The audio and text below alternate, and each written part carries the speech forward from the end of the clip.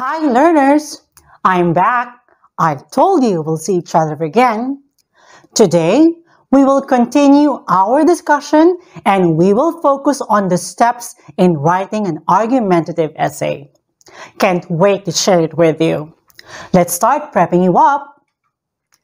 Our session today will still delve on this most essential learning competency. Compose an argumentative essay. Like what I told you last meeting, we will try our best to accomplish these specific learning objectives in the continuation of our lesson today. Use words and expressions that affirm or negate, identify parts and features of argumentative essays, and use patterns and techniques of developing an argumentative essay. We will continue on utilizing the module on how to outline an argumentative essay in 4 steps. Before we go on with our lesson, I know that you're already aware of the do's and don'ts in our virtual classroom, but I'd like to remind you again. Don't forget to be polite, avoid unnecessary comments, and remember to think before you click. You can ask questions or clarification that are related to our lesson. Just take note of them, and I would be glad to address your queries later after the discussion in the question and answer part. Now, I'd like to know where are my learners coming from. So please key in the word present, your section, and the name of your school for the attendance for us to monitor the number of active learners I have now online. In our previous episode, you learned that an argumentative essay attempts to convince a reader to agree with a particular argument, the writer's thesis statement. The writer takes a firm stand one way or another on a topic and then uses hard evidence to support that stance. An argumentative essay seeks to prove to the reader that one argument, the writer's argument, is the factuality and logically correct one. This means that an argumentative essay must use only evidence-based support to back up a claim, rather than emotional or philosophical reasoning, which is often allowed in other types of essays. Thus, an argumentative essay has a burden of substantiated proof and sources, whereas some other types of essays, namely persuasive essays, do not. We've also pointed out during the Q&A part that an argumentative essay is different from a persuasive essay. Argumentative and persuasive writing may, at first glance, seem to be one and the same. After all, both are intended to sway the readers into one point of view. You can write an argumentative essay on any topic, so long as there's room for argument. Generally, you can use the same topics for both a persuasive essay or an argumentative one, so long as you support the argumentative essay with hard evidence. In our episode today, we will focus on how to outline an argumentative essay in 4 steps.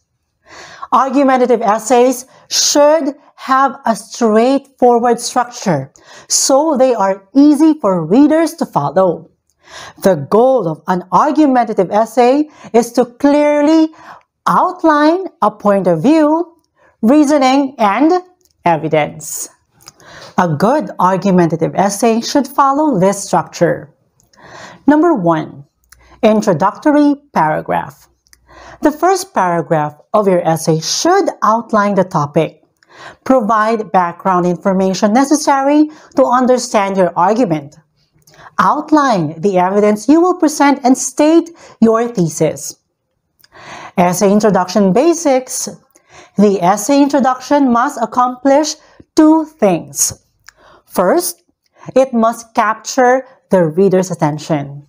And second, it must clearly introduce the topic. There are several methods to capturing the reader's attention depending on the audience. You can start with a quotation. One that sums up the essay would be nice. Definition. Use sparingly. Too many amateur writers use this method. Question. Ask a question in the introduction and answer it in the body. Present a problem. Pose a problem in the introduction and solve it in the body. Statistics. Make sure they're actual statistics and not something you made up. Comparison. Take something the reader is unfamiliar with and relate it to something they are familiar with. Or you can use metaphor or simile, an even more effective comparison for making the complex seem simple. Shocker! Everyone likes surprises. Unfortunately, it's getting harder to shock people. Summary. A brief summary piques reader interest. Anecdote. A short, humorous story relevant to the topic eases the reader into the material. And you can use an expert opinion. An expert gives you instant credibility with the reader. Second, the thesis statement. This is part of your first paragraph. It is a concise, one-sentence summary of your main point and claim. The thesis statement, sometimes just called the thesis, is the backbone of your argument, the North Star that keeps you oriented as you develop your main points. Well, you get the idea. In more concrete terms, a thesis statement conveys your point of view on your topic, usually in one sentence toward the end of your introduction paragraph. It's very important that you state your point of view in your thesis statement in an argumentative way. In other words, it should state a point of view that is debatable.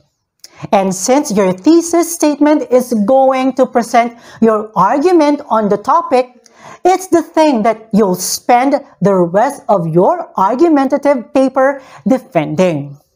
That's where persuasion comes in.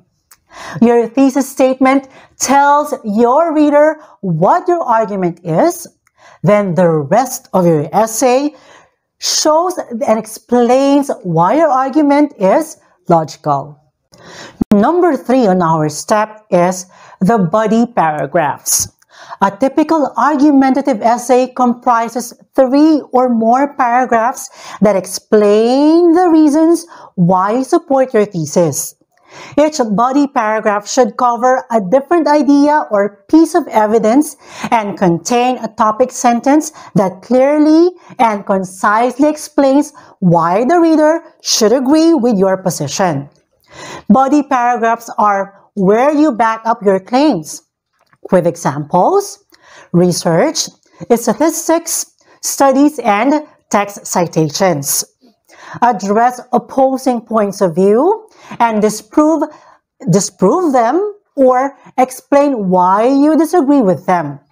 Presenting facts and considering a topic from every angle adds credibility and will help you gain a reader's trust. And the 4th step is conclusion. One paragraph that restates your thesis and summarizes all of the arguments made in your body paragraphs. Rather than introducing new facts or more arguments, a good conclusion will appeal to a reader's emotions. In some cases, writers will use a personal anecdote explaining how the topic personally affects them. To explain it further, an argumentative essay at its simplest structure will look like this. Paragraph 1. Intro. Set up the story, problem, or issue. Don't forget your thesis or your claim. Paragraph 2. Support. Reason number 1. Claim is correct. Supporting evidence with sources. Paragraph 3. Another support. Reason number 2. Claim is correct. Supporting evidence with sources. Paragraph 4. Counter argument.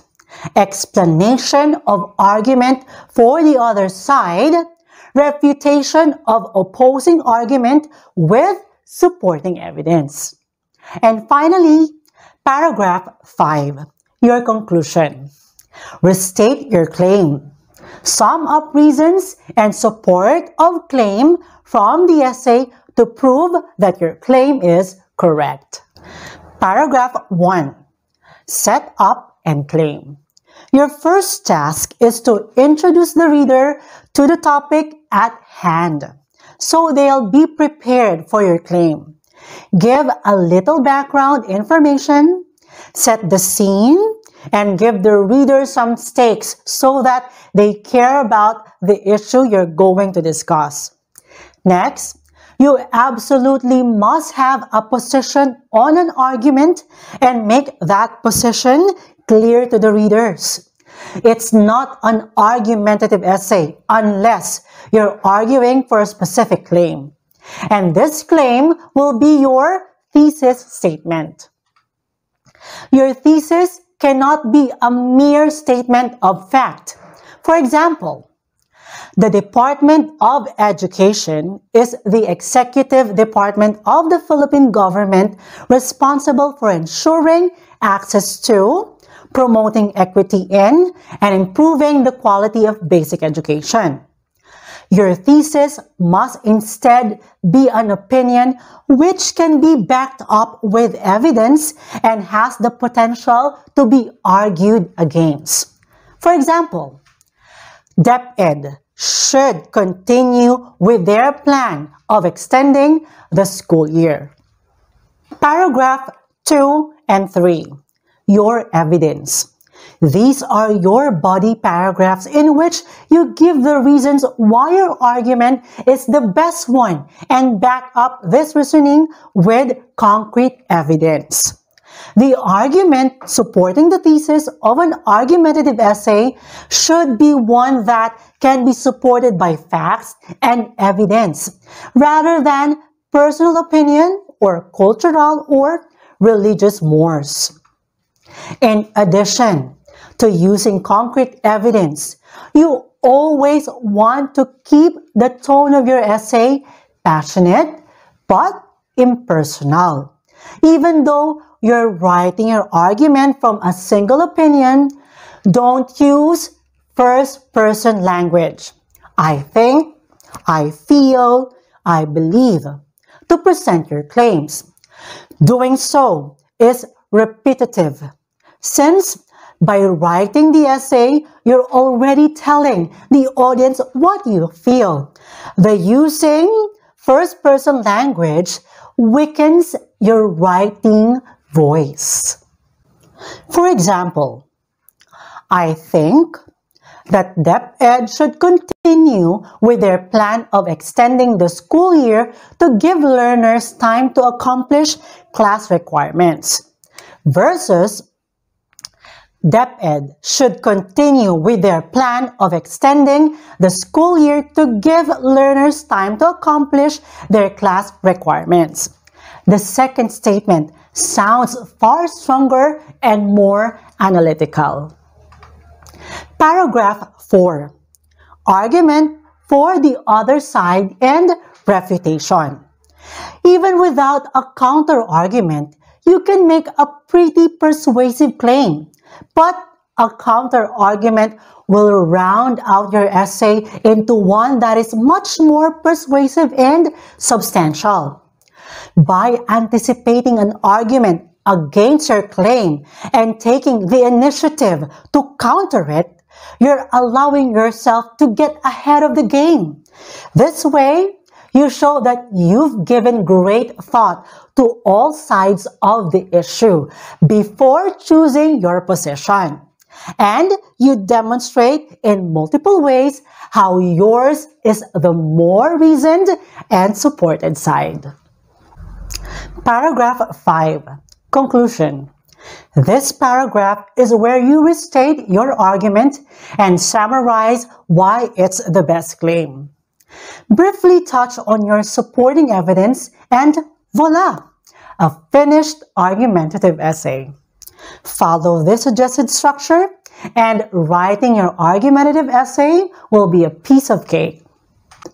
To wrap up our session, our 4-step takeaway are: Step 1.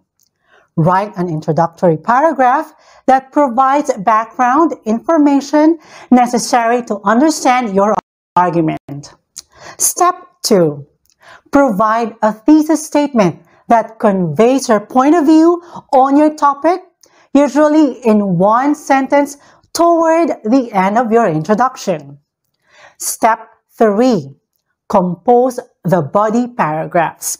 3 or more paragraphs that explain the reasons why you support your thesis. And Step 4.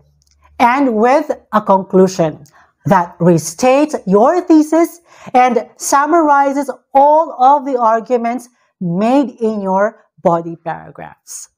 For your queries and clarifications, just simply type your questions, if there is any, on the comment section, and I will try my very best to address them.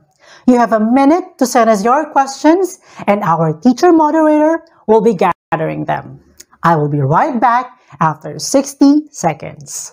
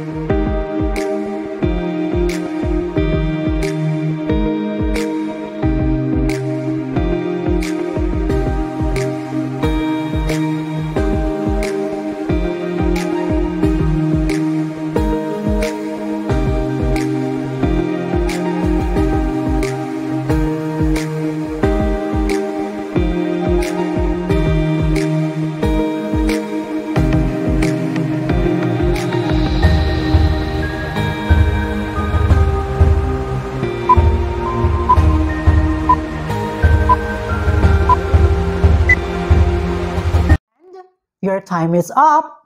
I will now be reading the questions you have posted in the comment section. Thank you to our teacher moderator for gathering the questions. The questions, which will not be addressed today, will be discussed and answered by your subject teacher in the follow-up discussion. Question number 1 is from Genti De Leon, National High. Why does an argumentative essay need a thesis? Well, the thesis statement, the sentence with your main claim, is actually the entire point of an argumentative essay. If you don't clearly state an arguable claim at the beginning of your paper, then it's not an argumentative essay. No thesis statement, no argumentative essay. Got it?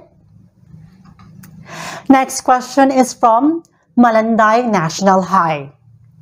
Is research important for argumentative writing? Extensive research about a topic is an essential part of writing most argumentative essays. Essential for the majority of effective arguments, you can find evidence most readily through internet content, essays, and scientific studies. Research can also generate insights that would not have otherwise occurred. especially when you disagree with the author of an article and build a counter-argument. Finally, a query from Venteriales National High. What should I avoid in writing argumentative essays? There are things that you should not be doing in writing argumentative essays. And here are the don'ts that you should be aware of. Number 1, don't preface a statement with phrases such as I believe or I think. These expressions only serve to weaken the statement. It's akin to an apology for your opinion. Unless you are quoting or paraphrasing, it's a given you believe or think something. Instead of, I think that quality education should be free for all, revise to, quality education should be free for all. See how much stronger and emphatic the second sample is? Number 2, don't signpost. Signposting refers to directional signs in your writing that tell the audience what you just said or what you will say. This might be required in speech class, but it's not necessary in written papers. Avoid telling your audience what you previously said or what you will say. Just say it. Number 3, don't use inflated phrases. When writing an essay, students often think they have to take on a voice of authority, and they believe they need to use wordy constructions to sound academic, when all it does, it sounds pretentious. Wordy, inflated phrases are also confusing to read. Use your own voice and eliminate wordiness. And finally, don't slack on the conclusion.